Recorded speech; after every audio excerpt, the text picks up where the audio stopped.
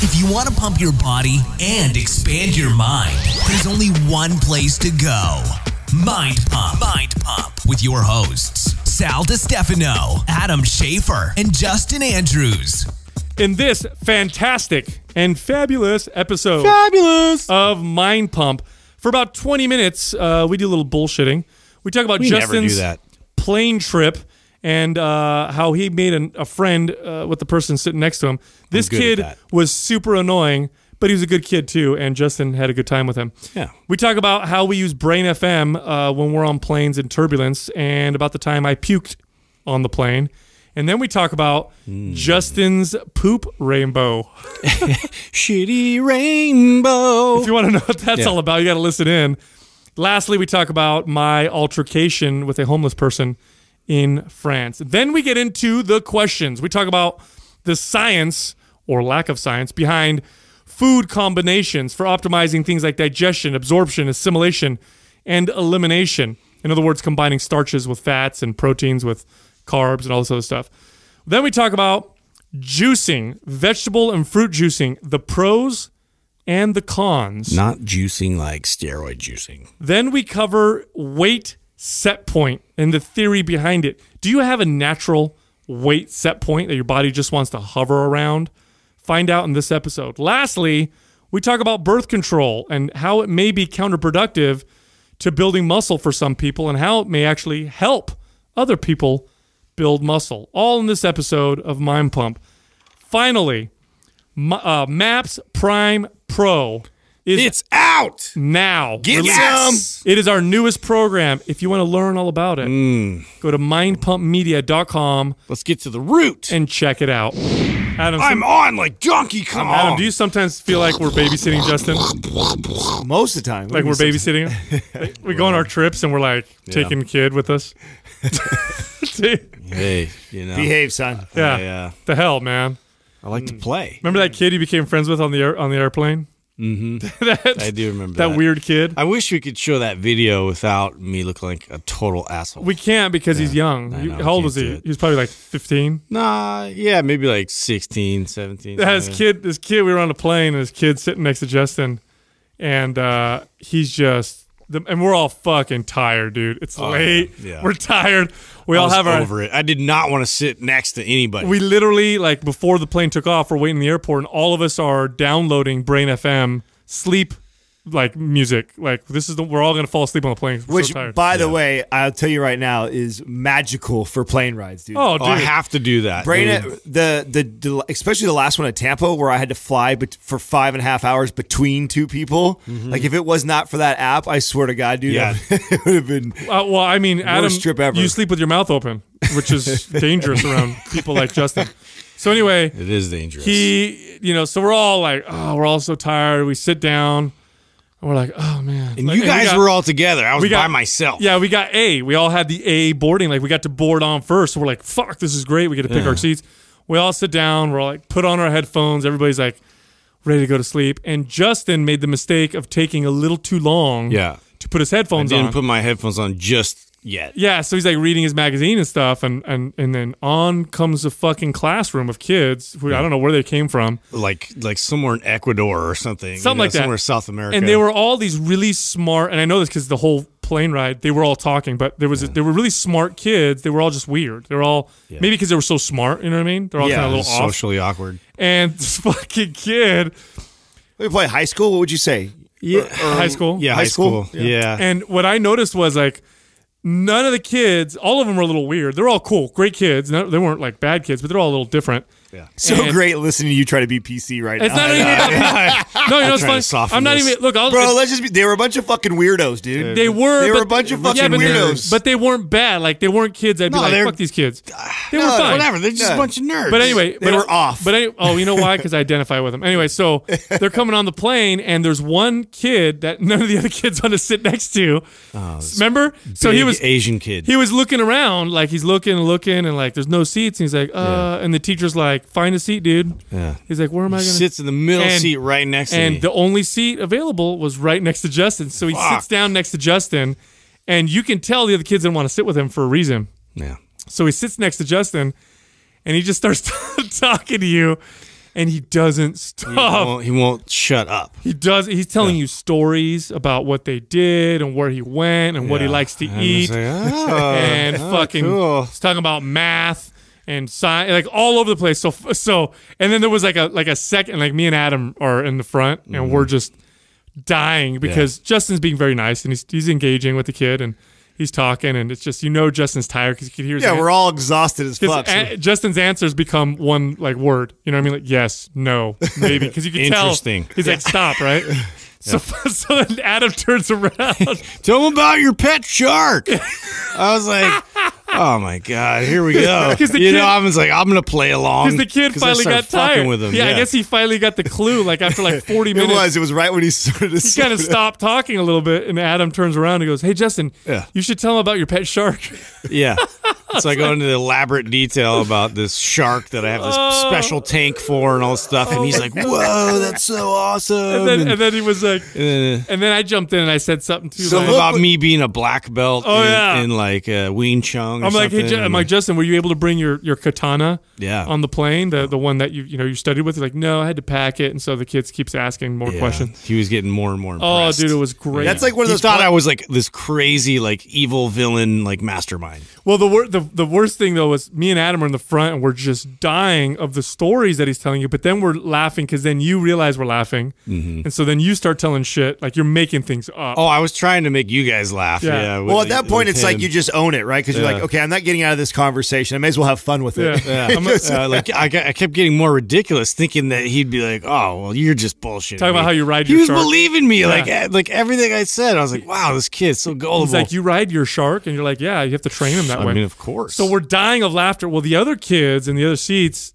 one of them looks at us, me and Adam, just laughing, and he goes, God, isn't he annoying? And I felt bad immediately. I'm like, no, he's great. I love his stories. And we went back to laughing. Yeah. So I didn't know. I didn't pick up on that. Yeah, I think one of the kids. The other kid was punking him. One of the kids. Oh, fuck that kid. Exactly. So that's when we all then we all started talking and having a good time.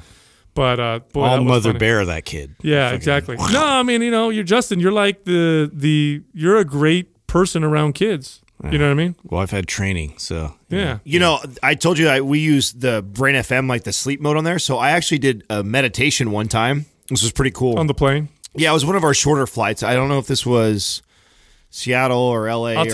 Remind me to tell you how I used meditation on the flight once. Oh, did you really? Oh yeah, but you go ahead first. I knew it was a short flight. I was like, oh, this is only going to be like an hour or whatever. I'm like, I'm not going to get like a deep sleep on this. So I put it on meditation.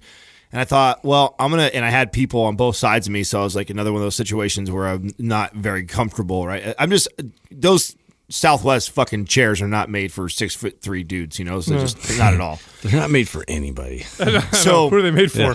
Yeah. I literally put Brain FM meditation in, sat up, postured up, and like started doing like breathing and core exercises sitting.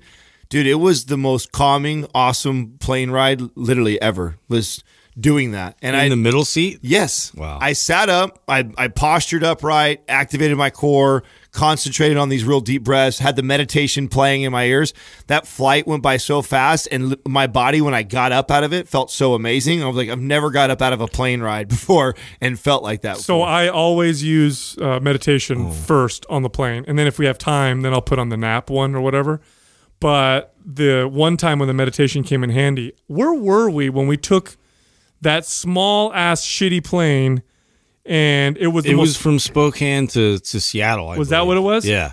It was like one of those pond jumper planes where you get outside. There's like 15 seats on the plane. About, like, that was one of the worst. That's some of the worst turbulence I've ever been. I've been on a lot of flights. That was one of the worst I've ever been. I have. Can I just be honest with you guys? We dropped like 100 feet. Just Bro, can I just be honest with you guys? I had major anxiety. I've never had anxiety like that. I thought, and I knew logically, like, we're not going to die, but it was so dramatic, the turbulence, where if you didn't have your seatbelt on, you get thrown out of your chair. That's how bad it was. Yeah. It was like, whoa. It was like going on a ride at Disneyland. And you hear everybody on the plane go, whoa, whoa. Yeah. There's a fucking lady crying right behind me. Yeah. She was literally crying because come of the on, turbulence. lady, hold it together. I get air sick really easily, so I'm late with my head back. I got meditation in my head, hella loud. Yeah. And I have my eyes closed. If I open my eyes, I'm going to puke. And it was like that for the whole fucking flight. That was horrible. You know, when it gets bad like that, I have this little thing that I replay in my head that a client said to me years ago, and she was a flight attendant for Southwest. And I think I just came back one time from a trip, and I was sharing her like, oh my God, I was going through this turbulence, and I was just, my heart stopped. I thought we were crashing or whatever that. And she laughed at me, and she goes, you know, like the likelihood of what that is like, right? And she goes, well, when you feel turbulence in the plane, that's like the same analogy of a car that's like, you know, 5 mile an hour going over speed bumps. Yeah, I know. You know, it's like you're driving that slow, that safe, and it's just you're going over speed bumps, and the likelihood of you crashing your car, you know, in that scenario is similar to the plane getting crashed. And that starts happening to me. I'm like, we're just going over speed bumps. Yeah. I'm saying it in my head, like, it's just a speed bump, Adam. It's just a speed bump.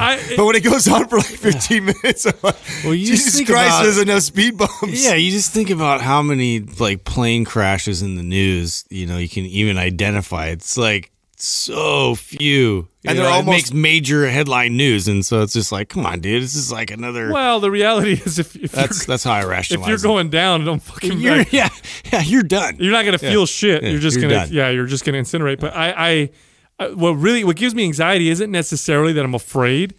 It's the like the air sick that I get, like the shaking and shit. Like, and I don't want to. I can't look outside because that makes it worse. So I have to close my eyes, otherwise I'm gonna puke, and so that's my big fear on the plane. Really? I just don't like because I've actually thrown up on a plane before. Do you not like roller coasters then? You know, I can, and sometimes depends how I'm feeling. So if I go on one and I start to get a little motion sickness, then I won't go on anymore. But the worst is in cars and planes and boats. Will get me sick. Cars especially. Like if we're going up winding road. That's why I always have to sit in the front of the car. That's why you sleep right away. Yeah, that's right. That's probably one of my defense mechanism is to go to sleep. But I have thrown up on a plane. Have you guys ever puked on a plane before? No. Yeah, I did. No. God. Does your girl ever get annoyed by all the little things that you have to be sensitive about? No, I make up for it with other things. Come on. Is she? I'm thinking about all this stuff. I'm like, God damn, dude, you can't go to a restaurant, fly on a plane, doing these things without something affecting something on your system. Yeah. She doesn't give you a hard time ever? No. Like I said, I make up for it in other ways. I was in Vegas, and I was with my cousins, and we went hard. Like, we went so hard. You ever go so hard that someone disappears, like one of your party is gone. Yeah, you don't even and you're realize just like, it. we don't know where he is. Yeah, we'll reconnect later. And you at the airplane, like you're waiting for your plane, and you're like, he's not gonna make the fucking plane. And right as you're boarding, you see his ass running up with like, you know, like that was this trip. Like that's how hard we went. Yeah, we did that one time. I get on the plane and I'm still a little drunk. You know what I'm saying? So I'm still kind of feeling good. So I'm like, I'm a little drunk. But then it wears off and the hangover starts to set in as we're flying, and then on top of it, it was hella turbulent, and I fought it the entire way from Vegas to San Jose up until we landed. We landed, and I'm like, I'm fighting it still. I'm like, I made it. Just got to get out of the plane. And those fuckers left us in the plane for like 30 minutes because they had to wait for a little taxi. Yeah, little taxi or whatever. Couldn't do it anymore, bro. I opened up the little fucking barf bag, which, by the way, who barfs only that much? Enough. Yeah. It was. Yeah. Come on, dude. What the fuck is that? But I knew this ahead of time. It's like a bucket. I knew this ahead of time. I looked at this and like, I'm gonna need like 2 or 3 of these. So I asked the people around me, and I was just like, you can spew in this. I just picked it up. And then I'm like, what do I do with this? Like you just hold on to it. Like they're not walking around anymore. Everybody's about to get up and get out.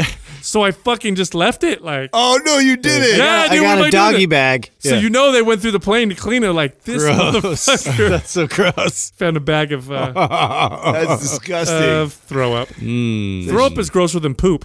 I mean, it's bad. Like, would you rather find a bag of puke or a bag of poop? It's a close human poop. Yeah, it's a close second. Human poop, dude. Come on. Wait a minute. Yeah. Why?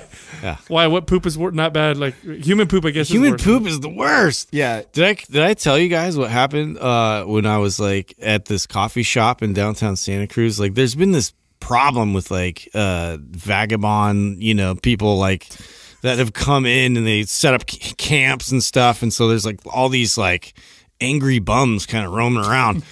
And so we're like, welcome to Santa Cruz. Right? Hello. Yeah. Let's regulate this. Anyway, so we're sitting at this like nice coffee shop. I'm inside. There's nobody in there. Like we went at a time, it was like 3 p.m. And so I'm sitting there with my friends. We're chatting, whatever. And we're going to go, get something to eat after that. And we're talking. And all of a sudden, like some homeless character guy comes by, the window, and we're staring out this window.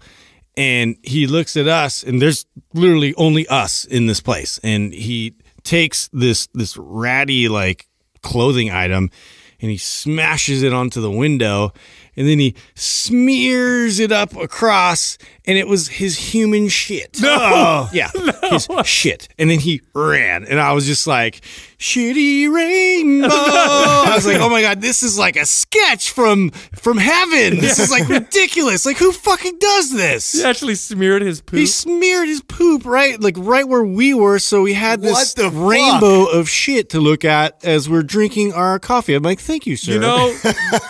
How long did you stay there? I couldn't. Bro, we look over at each other and we couldn't believe it, and then we told the manager there, we're like, hey, this guy, he put some shit on your window. And he was like, what do you mean? And one of the guys laughed, and then the other guy got so pissed off, and he's like, I'm calling the cops. He's like yelling outside. He's getting all pissed off. He's like, that fucker.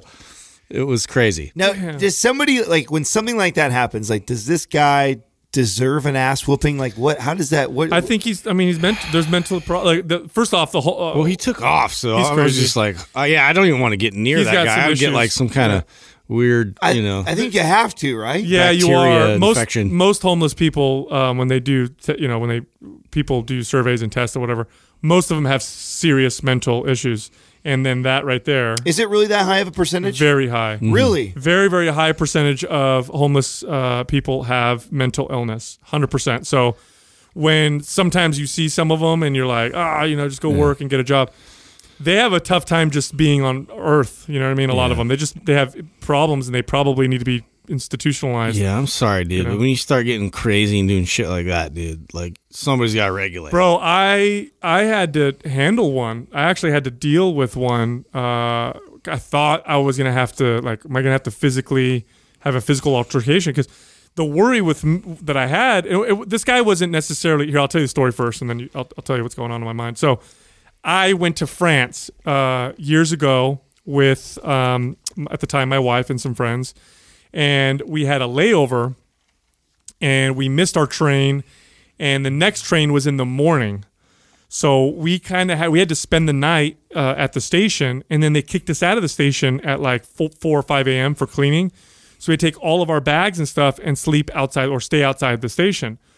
Well, we're sitting there with our stuff, and we left our stuff for a second. A homeless dude just comes over and just kind of sits on our bag, just kind of chilling right there. He's sitting on your bag. Yeah. Sitting on my backpack. And I'm like, and I'm claimed. What? Yeah. If you think, I don't think he was claiming it. I think we were just in his spot. Oh, I see. I think that's where he lived, right? Yeah. So he's chilling there, and I felt zero physical threat. The guy wasn't big. He was homeless and whatever. So I'm like, he's not probably hungry. Yeah, he ain't gonna get away with anything if he tries to grab my stuff. So I walk over. I'm like, hey man, you're on our stuff.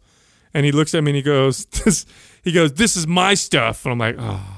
Here we go. Like, what am I gonna do? Like, if I don't want to physically do anything with him because that's mine now. What if he's got like a needle on him or something? Yeah, like no, that? this is the exact predicament I was saying when I said does a guy deserve an ass whooping in a situation like this? Like, what do you do? Like, that's got to be such a tough one. You got to be careful because I get it. If they have a needle on them or if you catch a disease or something, right? So I'm like, oh man, what am I gonna do? So I'm like, listen, man.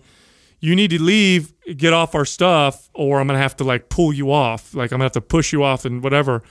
And weird thing was he spoke broken English, by the way. This is in France, which is kind of cool. So he's like, no, I'm not going to leave. I'm not going to leave. So I'm like, fuck. So I turned to my wife and I turned to my friends. I'm like, do I just grab him? And they're like, well, maybe you should look for a police officer. I'm like, fuck. What if he takes our stuff? What am I going to do?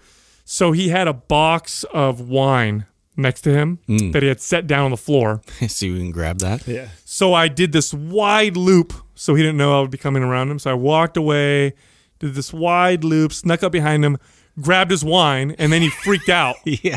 Give that back. And I said, if you don't leave our stuff, I'm going to pour all this wine on the floor. like, because I know this is important to I think that was a good play. Yeah, that's a good And move. I think so- that was a good play right there. So he got up, and I took his Tisk wine, for and I tat. set it on the floor like hella far away. So he took the wine, then he left us alone. And then here's the best part: he comes back with like 5 other homeless people, and they're just walking around us. And I'm like, we're gonna get jumped by homeless people. This is gonna be terrible. They got a gang. Yeah, and Yeah. so, but luckily they didn't do anything, and we ended up making it out of there okay. But yeah, that was my worry. My worry was like, Well played, sir. Yeah. Well played. like, what do you do? Because you're gonna have to grab them. Almost No, became no, a I think- fisticuffs. And I don't want to hit the poor guy. You know what I mean? Yeah. My thought would be grab him, because I could easily grab him, subdue Chris him, Rock was a shake the shit out of him and hold him, and right. But then what if you grab him and like, shake the shit out of someone like you know, that? what if he's got like a needle or something and he pokes you? You know That what I mean? just sounds Oh funny. shit! I got that hepatitis. just sounds funny right there. Maybe could you imagine he pulls a needle out and like running at you? Like, I don't think that's gonna happen. That happens. Yes, it does, dude. That I talk to police officers who've been poked by needles and shit like that. That's true, dude. well, I could see that with a Yikes. police officer. Yeah. I could get these. That's guys- true. I Or could- poop.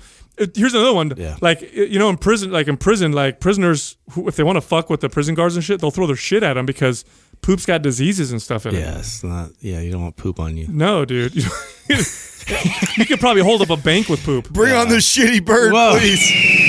Step right up, all you bearded men and all you bearded ladies. This quad is brought to you by Big Top Beard Company, whose all-natural beard oil products not only make your beard smell amazing, but feel amazing too. Their organic essential oil blends transport you to manly places like the mountains, the desert, the sea, and beyond, all while encouraging a lot of beard nuzzling to boot. Buy it for yourself or as a gift for that special bearded someone at BigTopBeardCompany.com. Enter the discount code MINDPUMP for 33% off at checkout. First up is from Brooke Donut Girl. What are your thoughts on food combinations for optimizing digestion, absorption, assimilation, and elimination? She has read articles that say you should not eat proteins and starches together.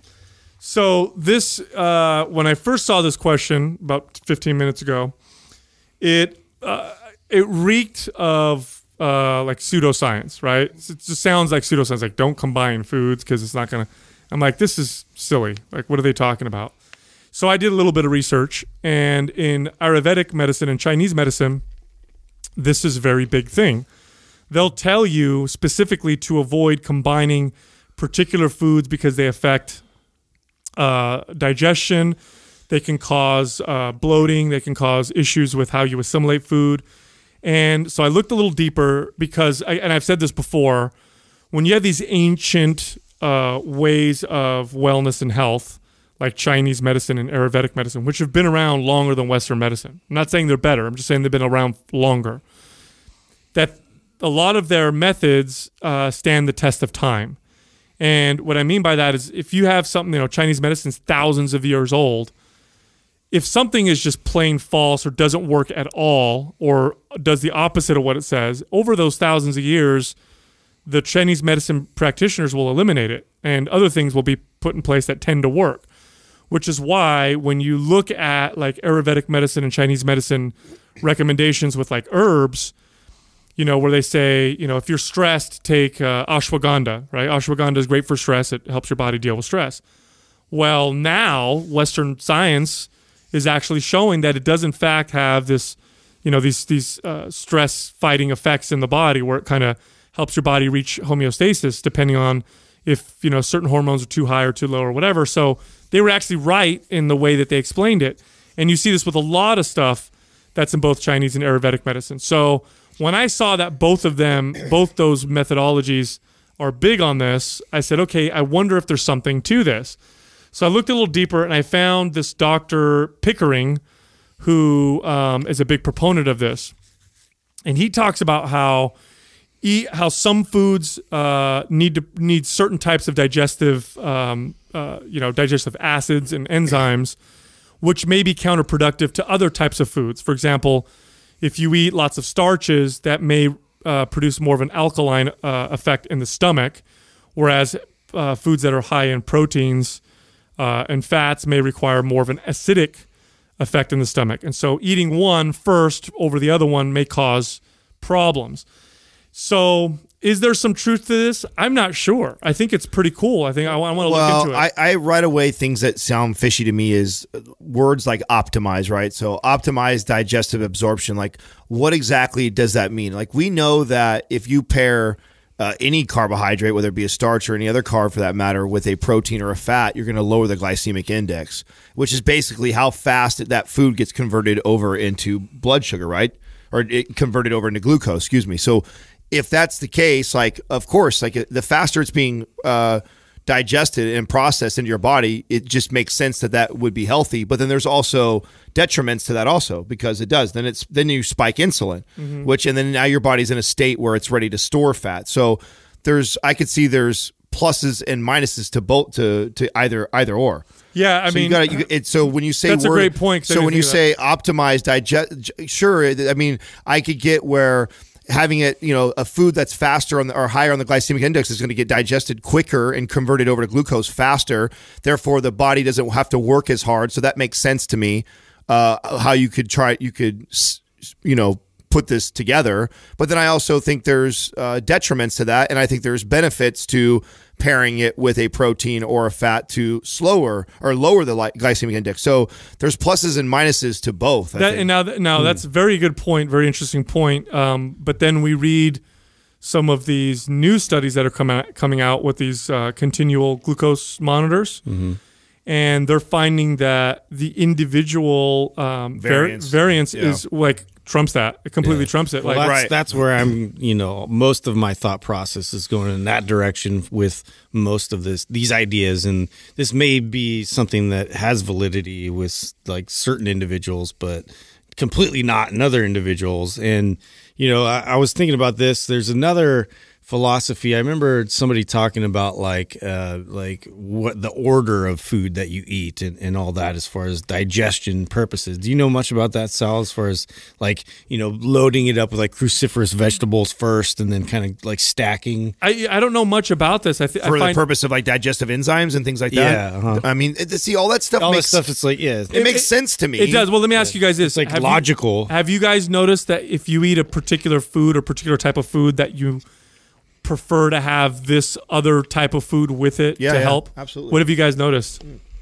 See, and that's why right away this is funny to me, because I find like when I have something like chicken or steak, having it with a rice or sweet potato, I actually find it complements the digestive process for me than the other way around. So if you just eat chicken by itself without all by the rice, you don't digest it as well. Yeah. Yeah. I wonder and I also always feel like when I have a big bowl of vegetables too, like with my meal, it makes a difference too. Like I even know the biggest though out of all those has nothing to do with the food combination. I notice a difference from sitting down and eating versus eating and then making sure I get up right away and move. Like just gravity and what the role it Getting plays, things moving. The role it plays in the digestive process. I find trumps all food combinations. Like, being a guy who's tracked and weighed and measured and been so crazy about all this stuff, I played with so many different combinations of, pairing certain fats with proteins and carbs and mixing them all up and large bowls of veggies before or after. I've done all this stuff. And personally for me, like the biggest out of all of them, like moving after consuming food. When you talk about the digestive process and how my body feels afterwards, to me that's the greatest out of all of them. It makes such a big difference that this is actually a big area of issues, of problems that astronauts have. Like when astronauts go into space, they have a lot of unique problems because of the zero gravity. Forces, because it's zero gravity. Like they'll lose muscle, bone mass. Like they have to exercise every day just to stop. So they have to physically sort of like massage, some of the digestive process. Or? There's a lot. I'm not quite sure what they have to do. Aside, what I do know though is that digestive issues are prevalent because they don't have gravity. There's a reason why your butthole is at the bottom of your body, and your mouth is at the top. Yeah, it's because if it were the other way around, it would be very difficult to digest because gravity plays a huge role in the Well, it's so much to the point that, and this is what really Mind Pump has always been about is teaching people the bigger rocks, right, in these things. And I'm not saying that this article might not be true or there's not some validity to it.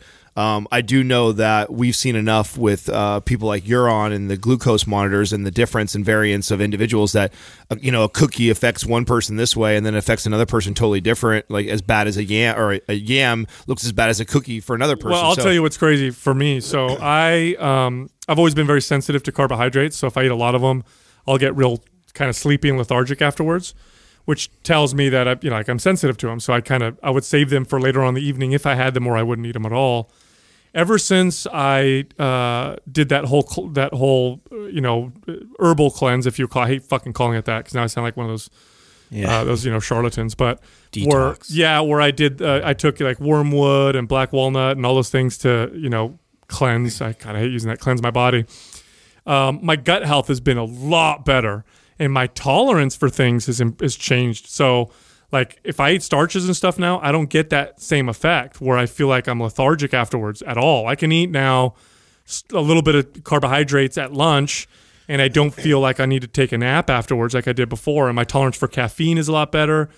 Very interesting. So, and Rob Wolf was speculating on why some people, because in these studies, what they found, which is really mind-blowing, is you have people who will have a higher insulin spike and blood sugar spike with like a fat than they would with like a cookie. And he couldn't figure it out, like what it was. And it wasn't fats in general. It would be like a particular food. Like I ate an avocado and I get this crazy spike in insulin, and then I ate this banana and I didn't get one at all, which makes no sense whatsoever until you start to examine the potential immune response that person may be having. So if you have an immune response, then that causes the liver to shoot out glycogen, and that'll cause your blood sugar to spike. So I'm wondering if for me, that's what happened, is I was having these immune responses from having inflamed gut. Yeah, I did that whole process. I was gonna say, from it being permeable, from the leaky gut where it goes in, it identifies some of these nutrients as like a potential threat, and it creates this sort of and my liver just jumped, and I got this blood sugar rush and this crash. And now I don't necessarily get that as much. As far as food combinations are concerned, if I eat a heavy fat protein meal, I almost always have some kind of a high fiber leafy green vegetable source, because it really makes a big difference with my digestion. As far as order of food that I eat, what I've done in the past is I've always eaten what I thought was the most important food first. Right. You know what I'm saying? So because muscle building and exercise and all that stuff was always my priority, the first thing I would eat would be my protein and my fat. So it would always be like my meat first, and then I would move on to my other stuff. Now, growing up in an Italian household, we never ate meat first. It was always bread and pasta. Starch. Yeah. Starch came first. The meat came after. Now, listening to my body and really being in tune with it, to be quite honest, I probably better off eating the vegetable first. That's what I do. Do you really? Yeah, I eat vegetables first. Yeah. If it's there. And when I do it that way, I notice that my digestion seems a little bit better. But this is pretty interesting stuff. I'm going to look a little deeper into it so I can give a little bit better advice. But I will say this.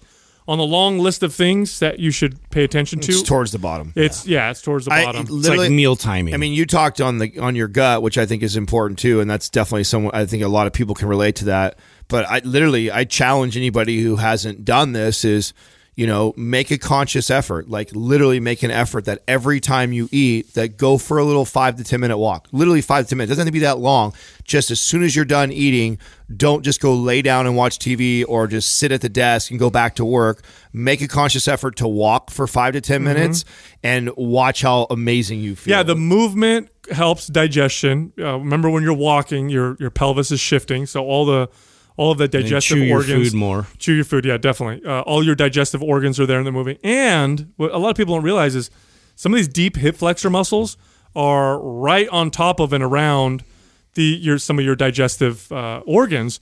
So when you're walking and you're activating muscles like your psoas, for example, it's actually massaging these digestive organs and helping the digestive process.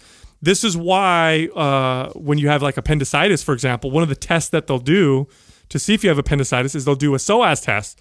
They'll actually have you contract your psoas, and if it causes lots of pain, because it's sitting right there, right on top of your appendix, if there's so we can rule it out. Yeah, if there's lots of like severe pain with just trying to flex your psoas, then it might just be the psoas. Then the likelihood is it's appendicitis. Oh, because it's protecting it. It's sitting right on top of it. So that's like one way to push on the appendix is to contract that muscle. So walking post and in all the old cultures do it too. By the way, all the old cultures like Mediterranean cultures, Asian cultures, they all have a ritual of after having dinner or whatever, having a big meal. Is you go for a nice walk. It's 100% been one of the biggest game changers for myself personally, and it really didn't make a conscious effort to do it until I got into my 30s. Until later on, when I was trying to stay leaner, and these were little, and it's a great way to burn an extra few calories. I think it's a win all the way around, and it's just you have to create the habit though first, because we're as Americans, we're the opposite. I mean, if you really start paying attention, and I always challenge my clients to do this stuff, is like, hey, pay attention when you're these foods, like when we enjoy some of the things like wine or cheeses or desserts or stuff that, we consider bad foods. What really kills us is we just tend to do it at the worst times. It's like we not only were we lazy all day, but then we decide to have this big meal and then we follow it up with a dessert and then we decide to sit and watch TV. It's like, well, fuck, if you actually just made the conscious effort to get up and walk right around before bed. Yeah, right. Like exactly. So if you actually just made this conscious effort to burn and use and stand up afterwards and walk and move and help that digestive process, like that all will make a big, big difference if you make effort. We sound like a bunch of old men. Oh you know what I'm saying? We're talking about walking after eating. Little by little, our conversations are turning into you should probably, eat at like 4:30. Yeah, for dinner, because dude, I wish I had. I like to take a nap. Yeah, I get the early bird special. I wish I had some of the gems that we drop on this show back when I was absolutely in my early 20s. Because I just find it hilarious because it's like I know it does all those things that you're like, you old man, whatever. Dude, I remember. Well, do you remember being a trainer? And actually, I actually used to laugh at people that used to say that when I'd ask them, "Do you exercise? Do you do this?" And they're like, "Oh, I make sure I go on all these walks." And I'd be like, "Oh, they're not exercising." Yeah. I used to scoff at it, like, come on, like salads. Where now I'm the opposite. Like when I start, I'm like, I tell people, like, listen, just start with a walk. Like if you don't walk at all, let's start with that. And we'll build on that. I just remember as a kid hearing the older people in my family. They were probably in their 50s. And they'd be talking about how like, I can't eat that. I get constipated. My digestion. I took a nice topic. I took a poop the other day. I felt so good. I remember thinking like the fuck are you guys talking about? Yeah. Like a poop. Yeah. Who cares? And as you get older, you're like, that's everything. Oh my God, I had such good sleep. It's like, I always get sleep. My entire day is based on if my morning poop was good. Yeah. Totally. If I had a good poop, I'm having a good day. If I didn't have heartburn all day, I'm a champion. I'm along. Killing it. Quick commercial break. Hey, people ask us all the time how they can support Mind Pump. Here's what you can do. You can go to www.brain.fm/mindpump and get 20% off Brain FM for meditation or focus. You can also go to audibletrial.com/mindpump and get a 30-day trial plus 1 free audio book. Lastly, you can go to getnatureblend.com/mindpump and you will get a discount on Ben Greenfield's CBD product. Next up is Elizabeth Marie Fitt. Can you talk about juicing?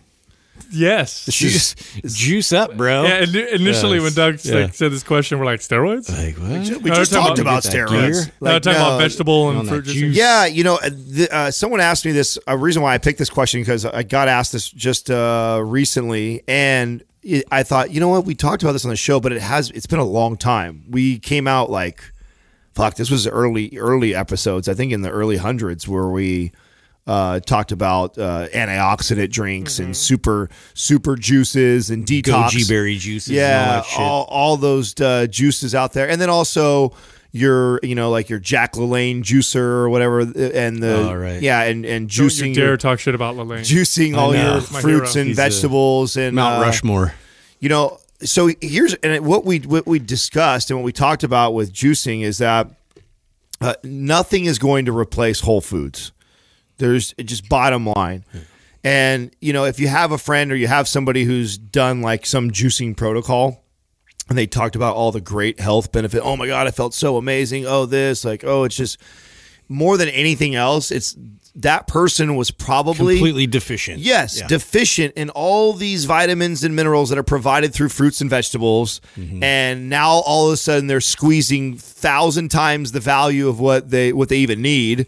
And so their body is reaping the benefits of that. It's like a sponge. It's like, oh yeah, finally some nutrients. Right. Like, oh my God, I haven't seen vitamin C in fucking 3 months, you know, and like I just got a whole fucking shit ton of it. Like I feel great. Like flood the system. So when it comes to juicing initially, it didn't really get mainstream or semi-mainstream appeal until I think the 1930s. And what did make it popular?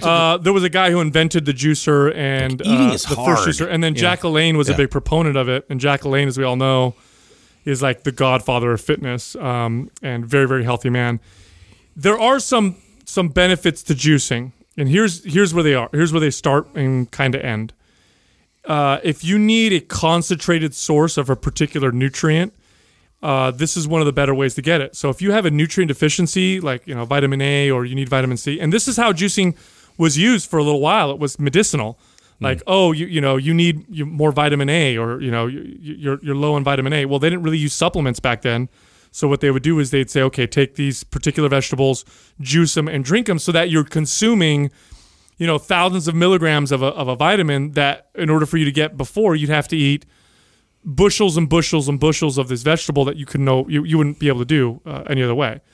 Now, that being said, if unless you're doing this for a particular reason, like a specific, like I said, you have a specific deficiency or something you're working on, I don't see any other benefit in it, because what you're doing is you're taking a fruit or vegetable that has all these amazing health benefits and ingredients and chemicals and stuff that are in the plants naturally, and you're throwing away a nice chunk of them when you throw away the fiber of the fruit or the vegetable or the plant material. Right, the cell wall of it. You're squeezing out the fluid, but then you're throwing away. So it's like you're taking a big piece of it and you're throwing it away. Not only that, but you increase its sugar content dramatically, because again, now you're consuming, like 1 carrot doesn't have very much sugar in it at all. But if you drink a big glass of carrot juice, you've consumed the sugar of several carrots, more than most people would eat at one sitting.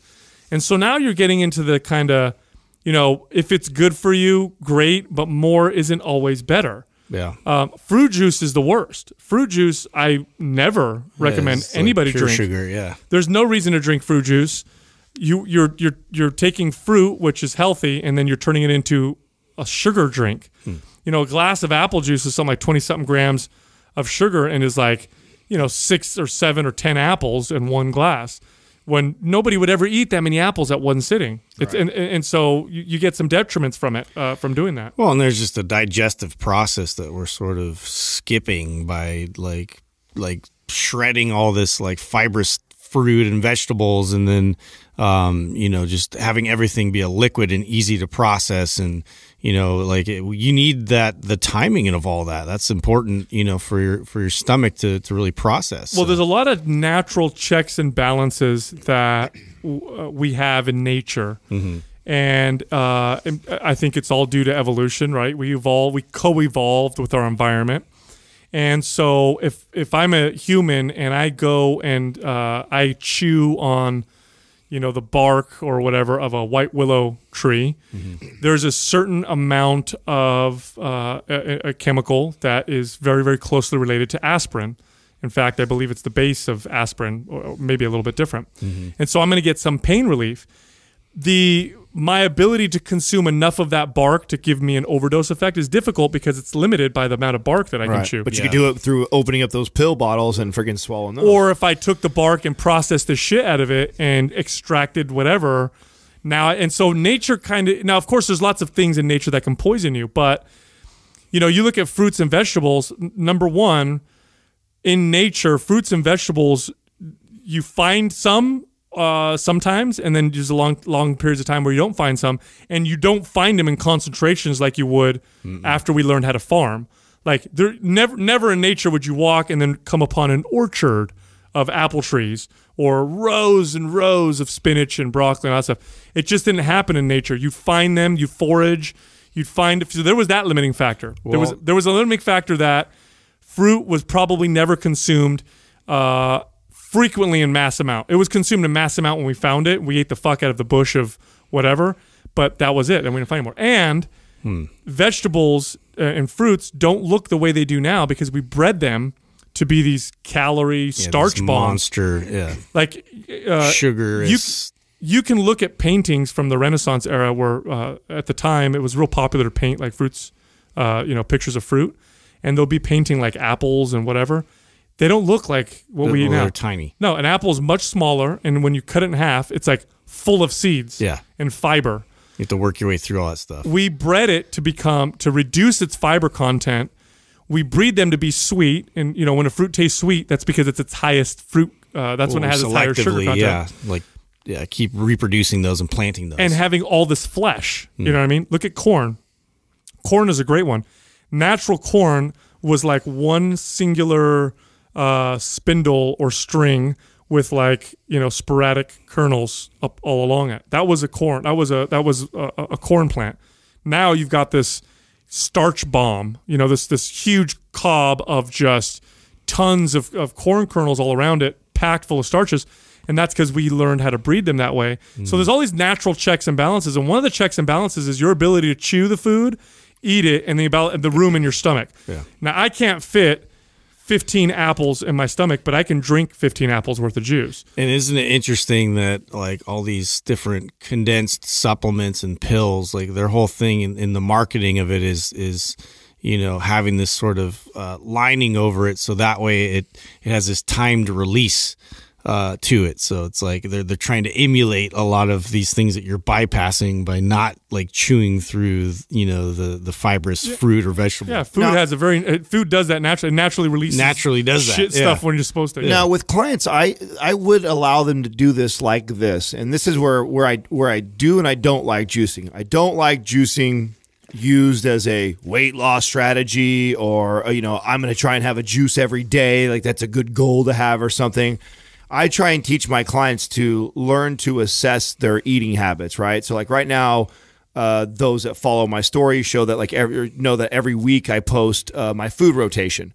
So I'll look at oh wow, it's been a long time since I've had spinach, kale, or a good green veggie with lots of iron in it. I haven't done something like that in 3 or 4 days. I just happen to be at Whole Foods. I'm picking up my eggs this morning for breakfast. I'm gonna I'll order a green smoothie, a green juice from the Whole Foods, whatever, and get a juice like that.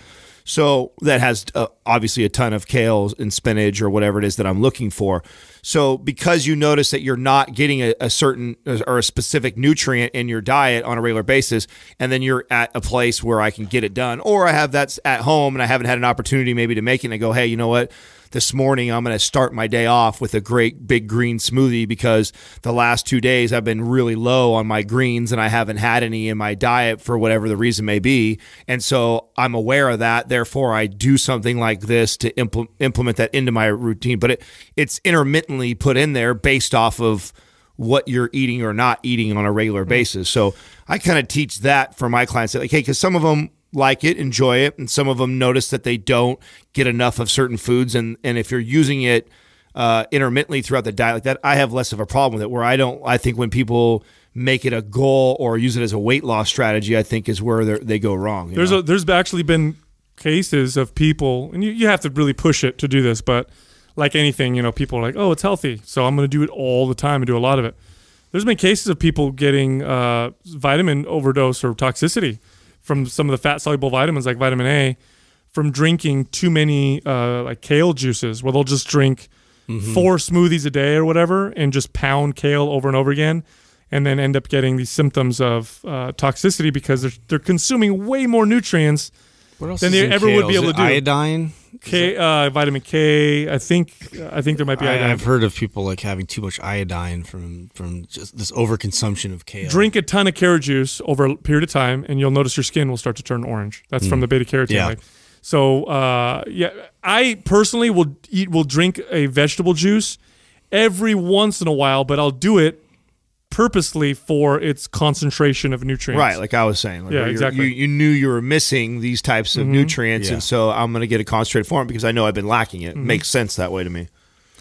Happy, healthy, and free. Is the weight set point legitimate?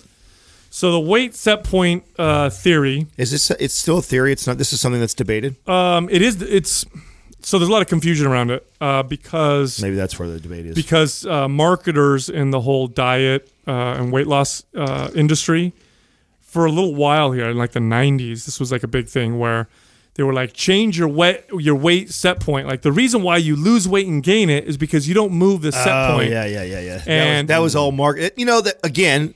Leave it to the fitness industry to take a little good information, a little bit of truth, market the fuck out of it, and then now everybody's confused. No, here's your okay. So that what they would say is, they'd say, we'll change this. Our program is different because it changes your set point, and then you never gain weight again because that's your new natural weight, and blah blah blah. So here's why I think your weight set point, at least the way they talk about it, is bullshit. First off, there is of course a natural weight set point. But there's a healthy set point. And the reason why it doesn't make that big of a difference is all you got to do is look around. Look around everyday Americans. If the weight set point was really powerful, we would not have all these overweight people. Crazy obesity walking around. Because I can guarantee you can override it. I can guarantee you they weren't born with genes that said, hey, your natural weight set point is 275 at 5'6". Like that's not the case. Your natural weight set point you will find when you lead a very healthy lifestyle. I'm myself starting to really figure out that my body has a range that it likes to sit at, and it's about 187 to about 190, 192. Now, I can make it go above and below that by manipulating factors like exercise and nutrition. Like if I push muscle building, I can go in the 190s, 200s, and above. But if I just listen to my body and do what I think is right for it to feel good, which includes resistance training and cardio sometimes, and eating a particular way, it just likes to settle right around there. And that's what they find. What they find is if you lead a really healthy lifestyle, that you'll find this kind of weight set point. Now, that being said, there's a weight. Your weight set point is based on your lifestyle. So your natural weight set point may be at obese if you're leading a lifestyle that leads to that. You know what I'm saying? So when people are like, hey, no matter what I do, my body weight's at 250, I'm just overweight and there's nothing I can do about it. Well, your body's naturally at that body weight because of what you're doing. Your weight set point. It's adapted to that. Your weight set point's like love. You'll know it when you find it. Yeah. You know what I'm saying? It's like, you'll know it when you find it. And just like Sal said, I know there's a place where my body likes to be, and I constantly push it in and out of that range, and I know when I'm doing that. Like I'm right in the middle of that right now. For me to gain and be 225, 230 pounds and get bigger like that, it's a constant effort, and I can feel it. My body doesn't move as well.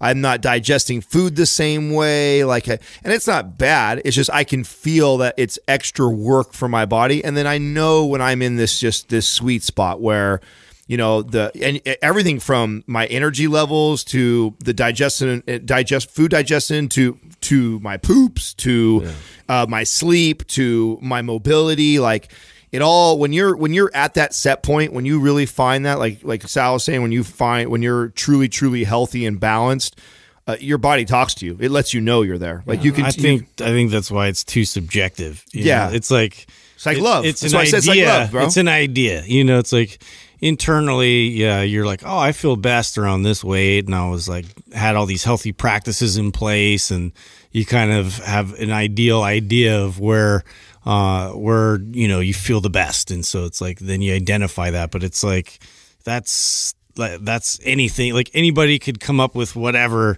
well, I feel great at this weight, and they're like obese, so it's like whatever, like it's like whatever you feel like the set point is for you. I mean, it's too subjective for me to get behind it. What you really want to think about is when you think of weight set point is you have a potential.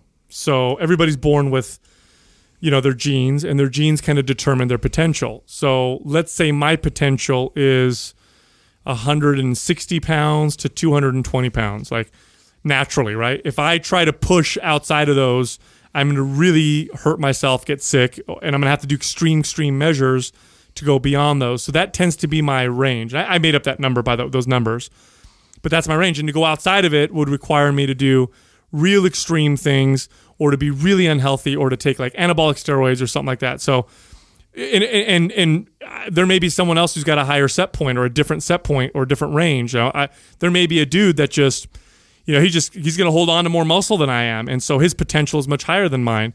This is true for a lot of our genetic traits. Even intelligence, they're showing you have kind of this range, and you can push yourself to the higher limit of that range, but you might not have the same potential as like a Stephen Hawking, for example. So, that being said, a huge percentage, or you have so much power over where you go within that range, and that's determined on your lifestyle, how you eat and how you move. So, the whole weight set point, theory type of thing. It was made real important by people who were trying to sell diets and programs and products. They want you to focus on something specifically. In reality, it's not. Don't even worry about it at all. Just go where you're going to go, whatever your goals are. That's your set point. Quick commercial break, you guys. We keep getting asked all the time, how can I support the Mind Pump family? Here's one of the best ways you guys can. You guys love that Chimera coffee that we have. Chimera Coffee with a K. You go to chimeracoffee.com, put in the discount code MindPump for 10% at the checkout. Also, if you guys want to know how I have this luxurious beard and you want one too, go to BigTopBeardCompany.com, put in the discount Mind Pump again, but this time for 33% off. Also, if you guys have not tried Ben Greenfield's new bars out, they're fantastic. If you want some, go to BenGreenfieldFitness.com/NatureBite, put in the code Mind Pump and get 10% off. Go check it out. Darby Marie Fit read that taking birth control is counterproductive for building muscle. She believes it said females taking oral contraceptives have lower blood levels of natural anabolic hormones. Is it true? If so, to what extent would it limit muscle building ability? This is hard. So this is tough because the individual variance is going to be what kind of birth control they're on. Well, yeah. And again, here's a situation too where taking birth control counterproductive building muscle. She believes that females taking oral contraceptives. Yeah, getting pregnant is counterproductive. Have lower blood levels of natural anabolic hormones. Absolutely that could be true. That is not ideal for a woman trying to build muscle. But is it still possible? Is she still going to have enough hormones to still build muscle?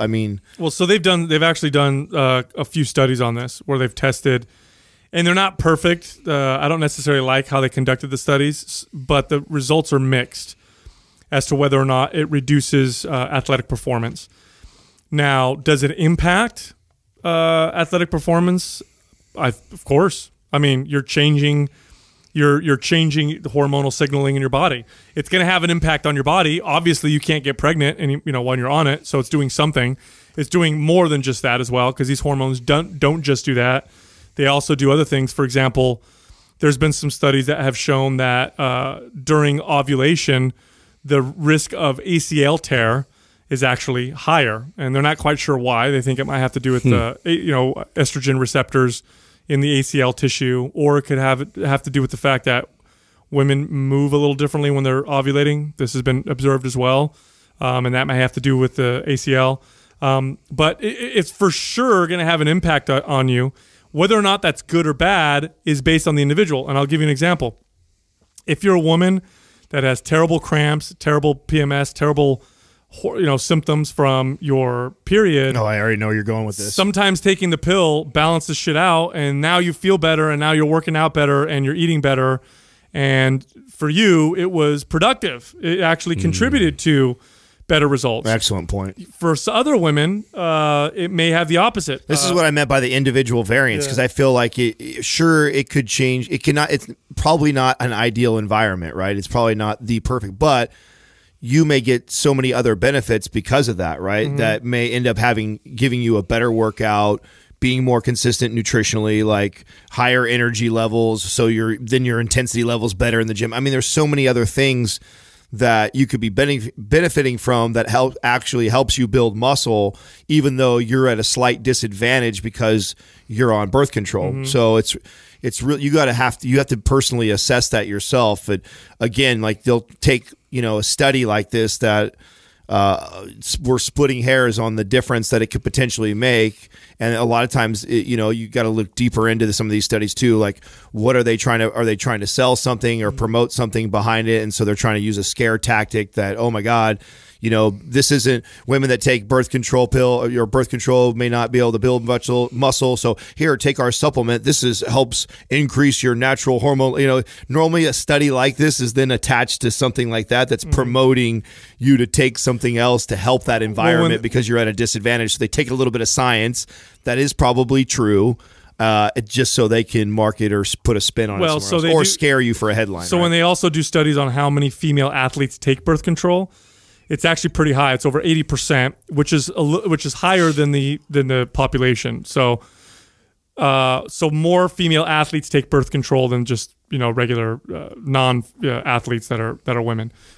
But that doesn't necessarily mean they're taking it for any other reason other than if they're athletes and they train a lot, they probably don't want to get pregnant. Right, I was going to say that could be their. They don't want to deal with what's going on. That being said, you're seeing a trend now, which we haven't seen since the introduction of hormonal contraception, which is more and more women, young women, are opting to not take birth control. Katrina never has. Yeah, I know you were saying that. She's 36 years old and she's never taken anything like that before. You used to not, for a while there, like more, it was growing. More women were taking it. More women were taking it. It was like this whole revolution, right? When it first got introduced, it was great because it gave women the power to like not get pregnant. So it was a real big part of even the feminist movement.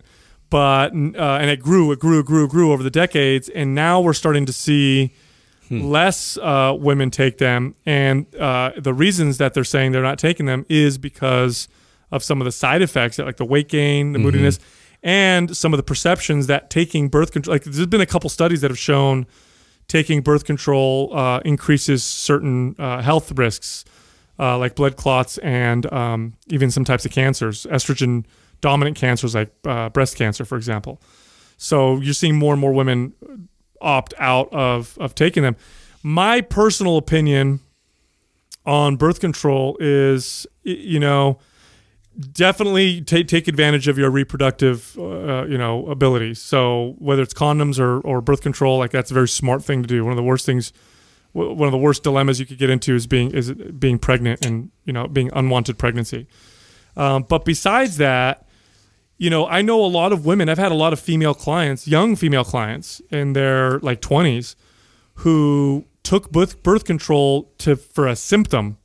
They've been on birth control since they started their period. I know a lot of girls have done that, and it wasn't because they weren't even having sex. They wanted because it helps with their cramps, right? Cramps, or they had lots of bleeding, or whatever.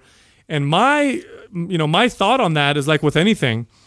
If the body's in optimal state of health, and of course there's exception to this, but if it's in an optimal state of health, then you probably wouldn't need to supplement with a hormone to handle a symptom. You know what I'm saying? Like I've had female clients that had terrible. You're gonna get roasted for saying maybe. That one. Well, maybe. Look, I'll tell you what.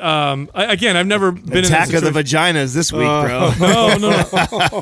I'm staying silent this whole topic. Listen, here's the thing. Like, good, it's your turn, bro. I took the onslaught last week. No. If there's anything you have to take for your body, in many cases, it's not. You don't have to take it. There's something going on with your diet and your lifestyle that is contributing to a lot of these symptoms. So like I've had female clients who would work on their nutrition and incorporate certain supplements like evening primrose oil, for example, and make a huge impact on symptoms of PMS, like cramps and pain and stuff. I've had clients with really bad issues like, fibroids, for example, who will change their diet, eliminate sugar, go on a ketogenic diet, and have dramatically lowered amounts of pain and stuff. So, my advice always is, it doesn't matter man or woman, if you have to take something, like you have arthritis or you have this pain or you have this autoimmune issue and you have to take these drugs, look at the way you're living and see if that can have a positive effect on those symptoms. And in many cases, a human body that's in an optimal, healthy environment, your health is optimized, you'll find a lot of your symptoms. Like let's take a basic one. There's people that have to take medications for constipation weekly. Every week they have to take medications for constipation. And their doctors don't even consider that maybe there's things in their diet that could have major impacts on that. Crazy? Not maybe, for sure, dude. Yeah. Like, when have you ever met anybody who has constipation that wasn't their diet? Just like eating a block of cheese. Yes, dude, their diet I don't know what's going on. It just doesn't make sense to me. I tried, it won't come out. I haven't had fiber in a month, but fuck, I have no idea what's going on. Well, so that's an easy one. That's an easy one to connect, right? But how about when you go to the doctor and you're like, I have a skin issue? You know, you have psoriasis. Has any of your doctors said to you, you know, Adam, let's look at your diet. Maybe your diet's making it worse. Not only have they not done that, but I have brought to them several times, like, what do you think about this? Or I've been reading on this, and could this be this nutrient? And it was you who just recently brought the possibility of vitamin D. And I was like, God, you know, this is crazy now that you say this, because when I think about it, I was someone who had tons of sun exposure growing up, never had psoriasis, anything like that. Then all of a sudden I'm 23, 24 years old and psoriasis comes out of nowhere and then progressively gets worse as I get older. And then I think, like, I remember the dramatic shift in looking at my skin when I was in my 20s, because when I started working for 24 Hour Fitness, I was in the gym indoors with no sun exposure all day long. I worked 10-hour days, 12-hour days for like years on years.